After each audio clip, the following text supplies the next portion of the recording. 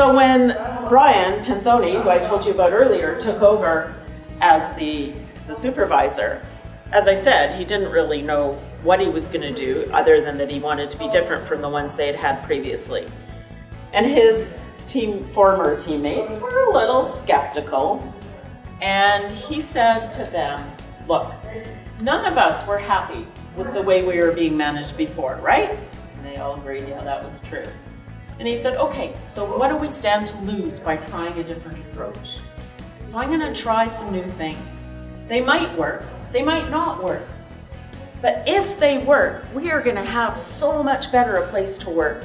We're going to be so much happier in our jobs. So why don't we just give it a try?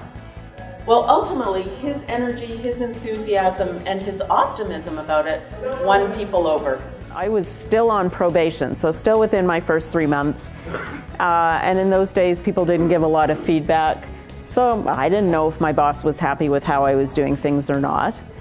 And I started noticing there were a lot of people wandering in and out of his office in suits, carrying briefcases, and they were about my age, and I thought, uh-oh, maybe they're gonna fire me. Maybe he's hiring somebody to replace me, because he hadn't said anything about these people coming and going.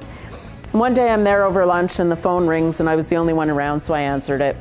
And the guy on the other end said, you know, when I told him my boss wasn't there, he said, well, could you just ask him, I just wanted to know if he's made a decision yet about the job.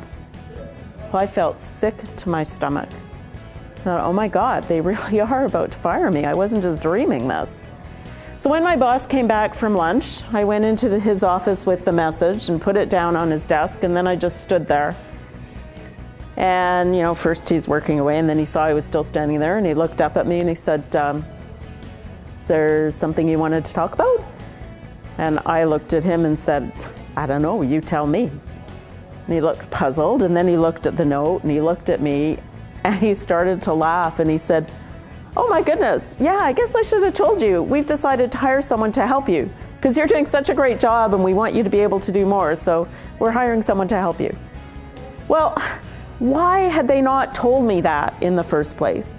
Because by not telling me that, first of all, I had spent weeks feeling sick to my stomach and worrying, and probably not being at my best because I was so worried.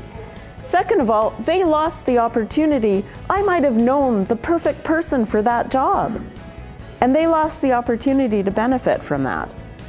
So don't hide things from your employees. There are very rare circumstances where you have to, but really make them extremely rare.